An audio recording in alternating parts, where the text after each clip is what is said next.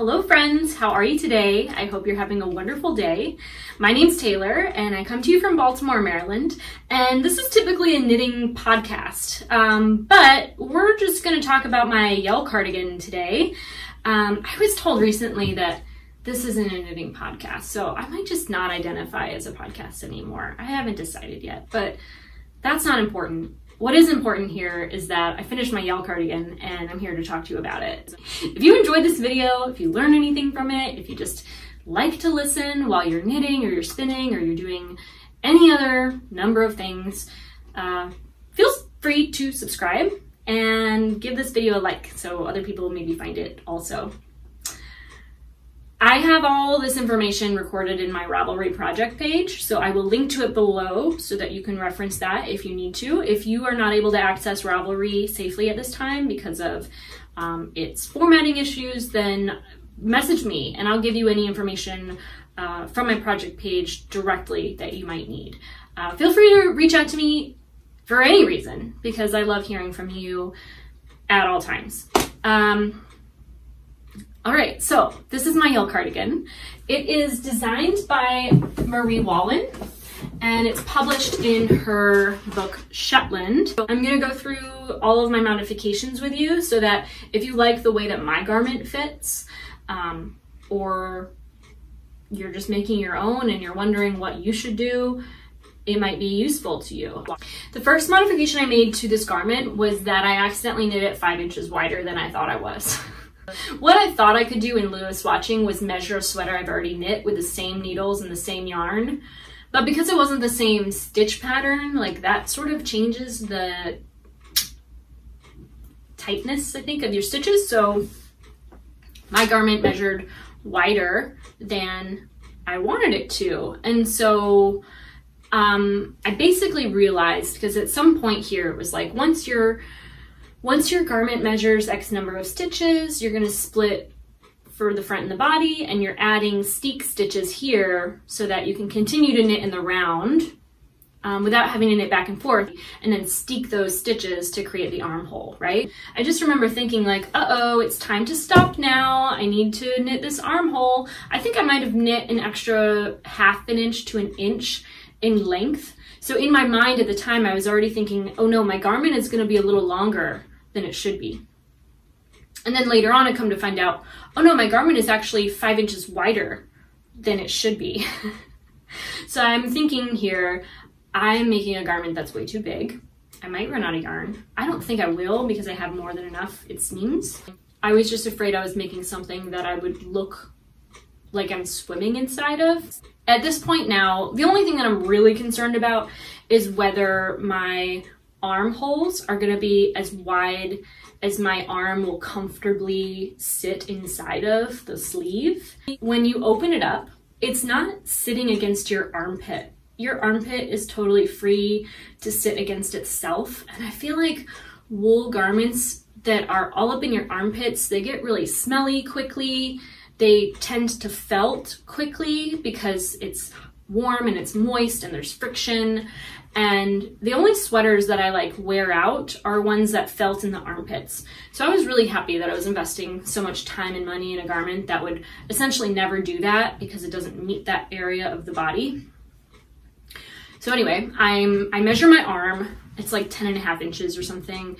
I measure a sweater that I'm wearing that I really like the fit of, and that's like 11.5 inches or something. I believe that the sweater, the Yell cardigan's measurements is like 12.5 inches or something around that part of the armhole. So I knew if I'm afraid it's going to be too small, as long as it's above like 10.5 inches, my arm's going to fit.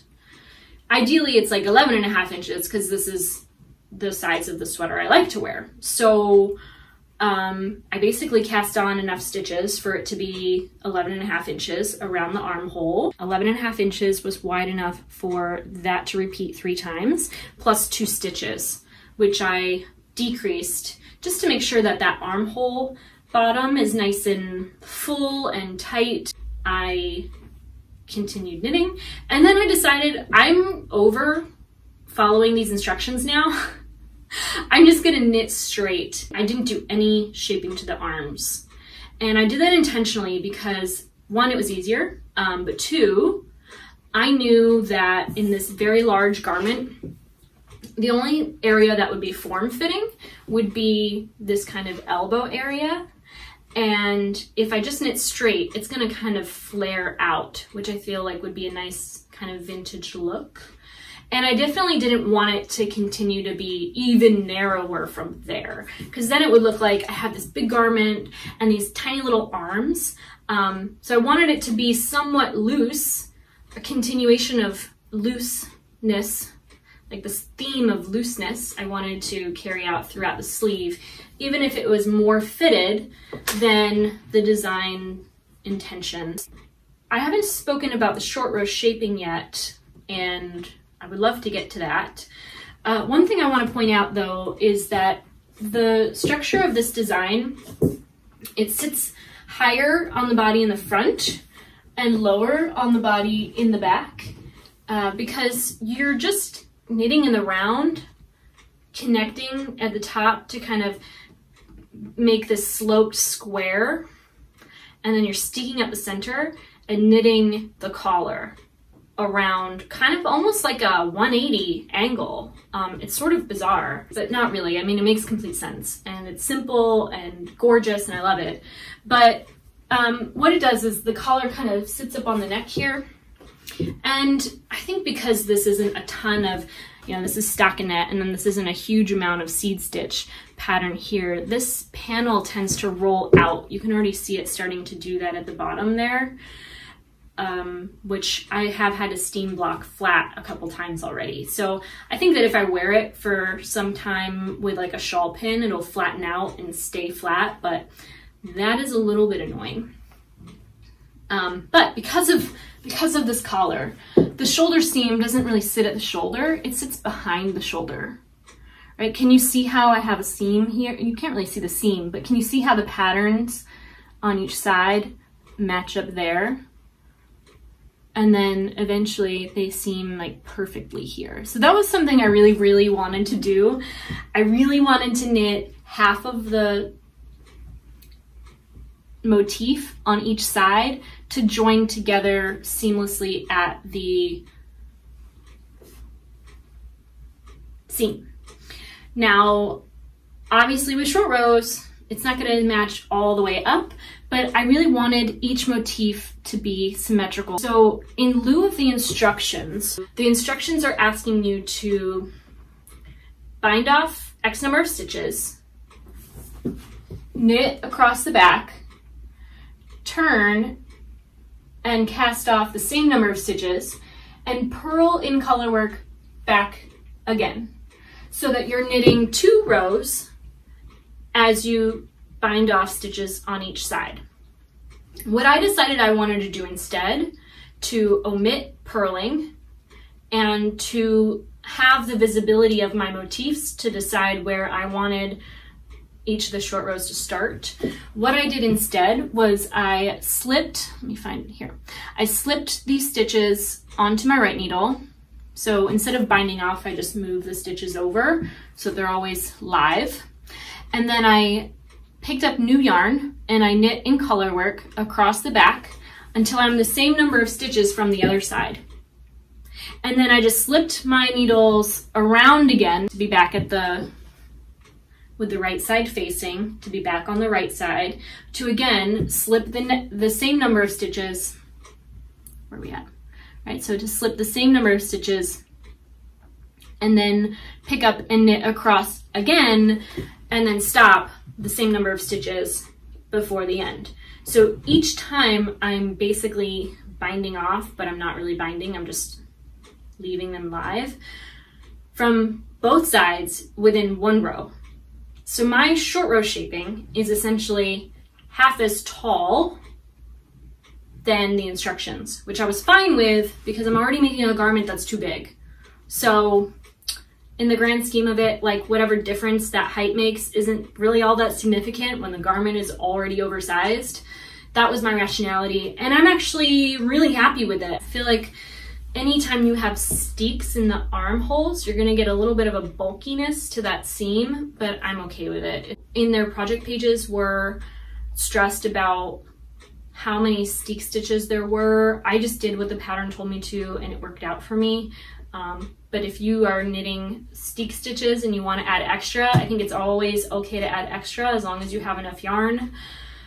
And speaking of having enough yarn, I was concerned after knitting the body and beginning the first sleeve that I might not have enough of some of my colorwork colors for the second sleeve.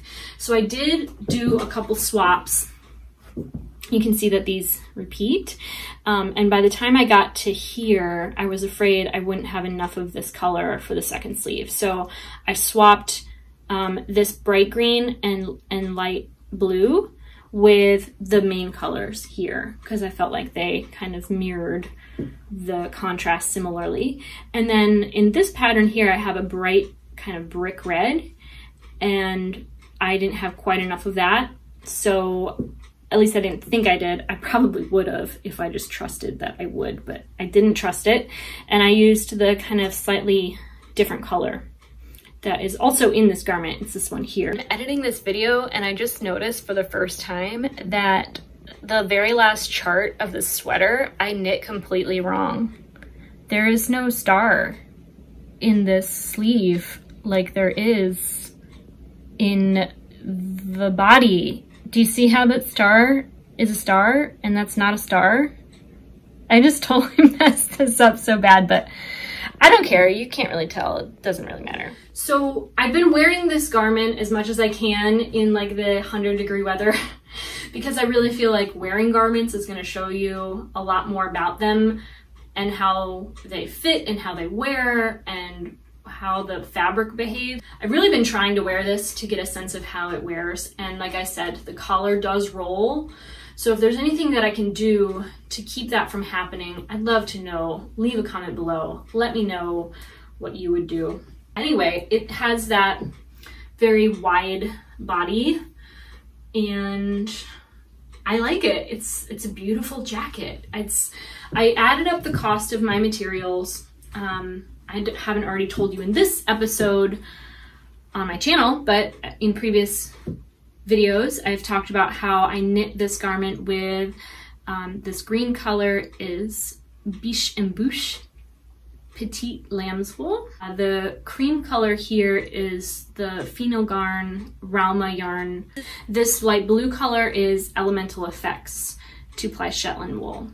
And this is the 2-ply jumper weight in Jamieson Smith. So I used a lot of different bases in this garment. I love to do yarn substitution in everything I make. It's like part of my creative process. I would say that the Ralma Fino Garn is like my favorite new yarn.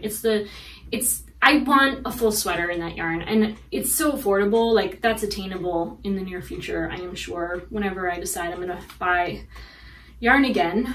But anyway, I would totally knit with any of these yarns again and again and again. Not sponsored, just a fan. And this is my Yell cardigan. Before we go, I'll show you really quick the inside to my color work. I wove in all the ends, even in the sleeves, which you can't see, but I just felt like if I'm gonna go through the work of completing such a huge project, I might as well pay it the attention it deserves. Yeah, so what do you think? Do you like this garment? Would you make it yourself? Let me know in a comment below, and I want to thank you so much for watching.